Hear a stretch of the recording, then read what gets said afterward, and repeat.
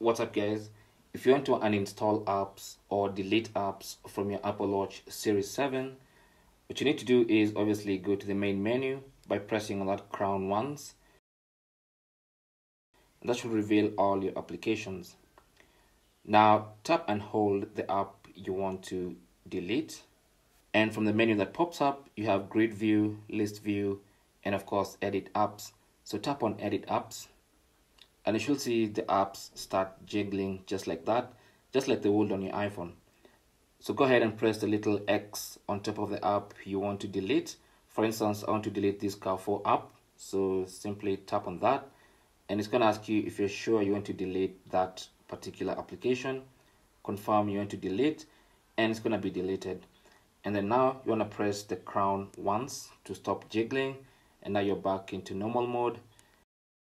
And the app is now deleted or uninstalled. Now you can also do this from the Apple Watch app on your iPhone. Simply launch the app and then scroll down and look for that app you want to uninstall. Let's say you want to uninstall the Fire Remote app. So tap on it, and as you can see, show on Apple Watch is turned on. You want to turn it off, and that should remove the app from your Apple Watch. And that's basically how to delete apps on your Apple Watch Series 7. Thanks for watching.